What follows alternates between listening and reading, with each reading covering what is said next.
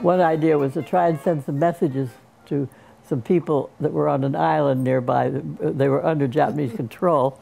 And somebody got the idea that we could float them in. Okay, what do you float them in? And then my friend said, we could try condoms.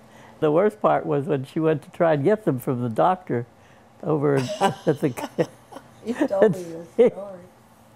And she went into the doctor kind of quietly, said, "Hey, doctor, I need some condoms." And he kind of slipped her a couple. And she looked at him and she said, "But doctor, I need 500.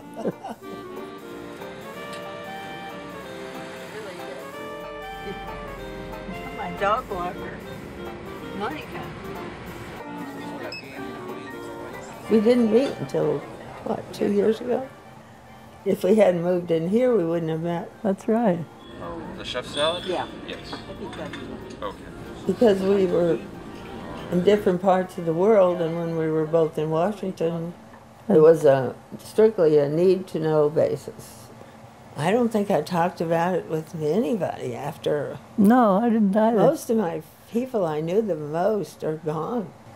After a while, you run out, and no one was really interested in hearing any war stories. That's right, yeah. In the first place, they probably didn't believe us. Yeah, exactly. The second place, I mean, who cares?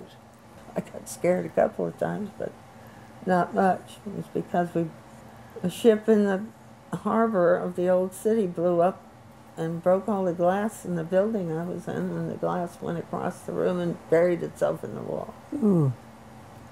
Had I been at my desk, I would have been decapitated, no doubt.